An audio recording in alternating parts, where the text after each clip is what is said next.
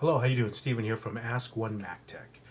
I get this question since the new operating system came out, Mountain Lion. People having problems installing apps. If it's not from the App Store, or even if it's from the App Store, your operating system will not allow it to install. So I wanted to make this video to show people how to change that.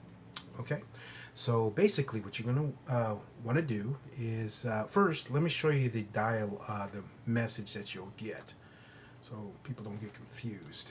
So this is the message that you'll probably get if you cannot install an app. New app can't be opened because it was not downloaded from the Mac App Store. So that's what you're going to get. So basically how you want to change this is go up to the Apple icon right up here in the upper left hand corner.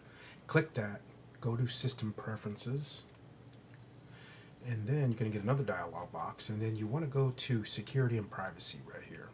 Click that. Now you got to unlock it if it's not already unlocked and put your password in. Okay. Now mine's already checked to anywhere, but yours is probably going to be checked to that Mac App Store and identify developers. You want to click anywhere. Then you're going to get this dialog box, allow from anywhere. Click that, and that's it. You're done.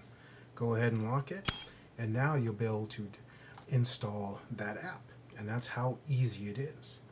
If this video was helpful for you, go ahead and share it with your friends, and comment, ask some questions, and let me know how you like the video.